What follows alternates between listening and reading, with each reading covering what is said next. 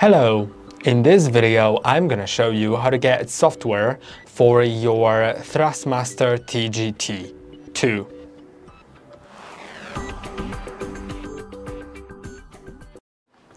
To get software for it, simply go to a browser on your computer, then go to a website which is gonna be support.thrustmaster.com. You can see I'm on it already.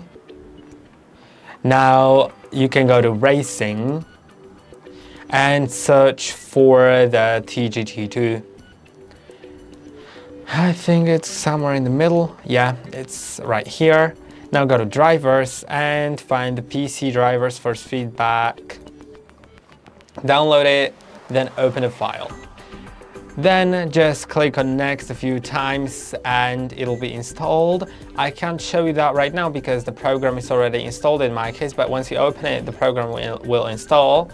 Then you'll have your control panel installed. You can open it and your THRUSTMASTER T-GT should show up on the list right here.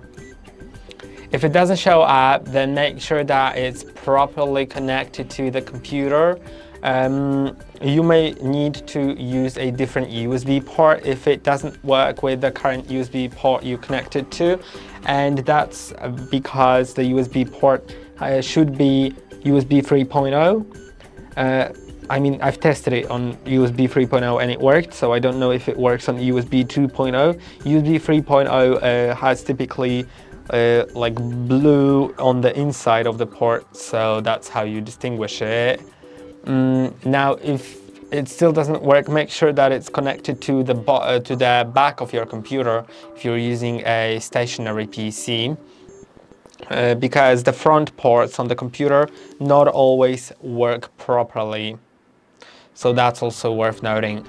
And now you should be able to find your controller here, go to Properties and adjust its properties, like for example, the rotation and angle. You can see how I can change it, right? I can change it like that. I can switch it to different values. I can set the default one. I can test forces, like that.